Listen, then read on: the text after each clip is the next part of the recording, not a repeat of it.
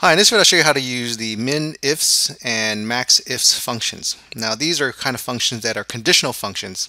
So it'll help you find a minimum or a maximum of a value, most likely a number, based on condition and or multiple conditions. So for example, let's say I have this simple table. I've got dates, month, the calendar year, and the call volume. And let's look for the minimum values for the call volume. So it could answer these type of questions. What is the lowest call volume in 2009? What is the lowest call volume for a January month? And here's the multiple conditions category here. What is the lowest call volume for the January months after 2009? We can do the same for the max if functions. So let's see how we can do this. So I'll go to MINIFS. You're going to type equals MINIFS. Oh, incidentally, these particular functions were available starting for Excel 2016. So you have anything prior to 2016, these won't be available. So Excel 2016 is when these first happened to be available. So for the minimum if functions, there are the criteria of the minimum range. So our minimum range is going to be our call volume. So I'll just select this whole column because we're assuming maybe that we will start to add or append data at the bottom of this column. Maybe it's something that we have on a recurring monthly basis. So I'm going to use that. I'm not going to select just a specific range. I'll just select that whole column and comma, what's my criteria range? Well, my call volume in 2019. So I'll select this column, which has my years, and I'll just type 2009. Close parentheses, and that's my one condition.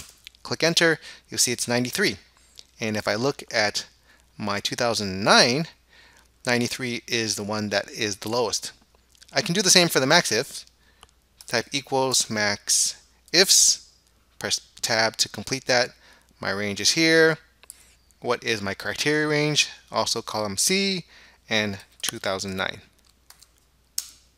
And the max is 129. As you see here, the maximum is going to be 129 here out of all of these.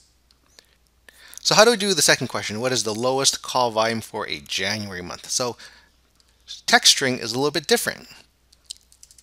We'll delete that. We want our min range here. Our criteria range now it's going to be January. This column B here. So a text string, you have to enclose your text string in quotes. So I have to enclose in quotes Jan and open quotes, close quotes, press close parentheses, press enter.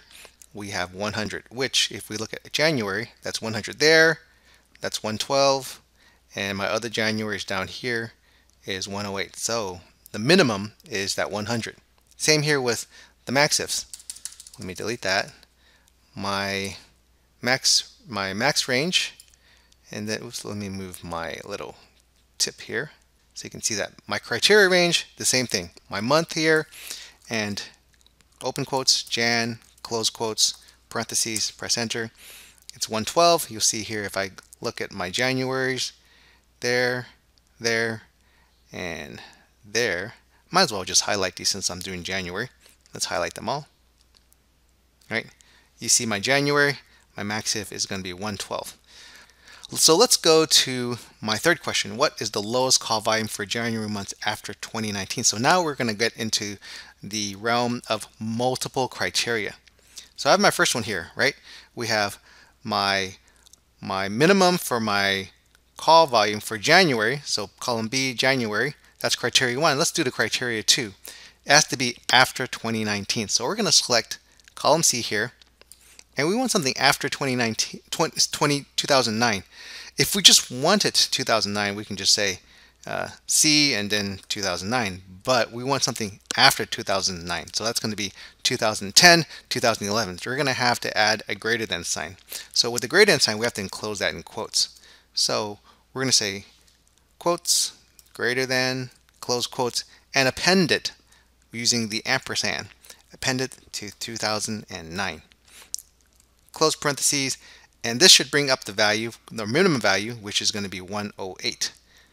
Press enter, and you see 108 is our value there. Do the same thing for this one.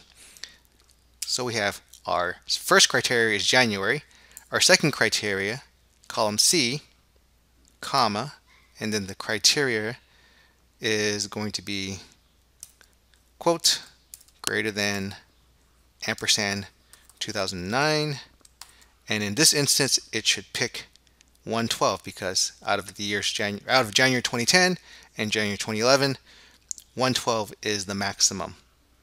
Press enter and we have our 112. So there's our examples of using the MINIFS and MAXIFS functions. Kind of a neat feature if you wanted to get the minimum or the highest or the lowest values within a table range. So I hope that helps. Thanks for watching.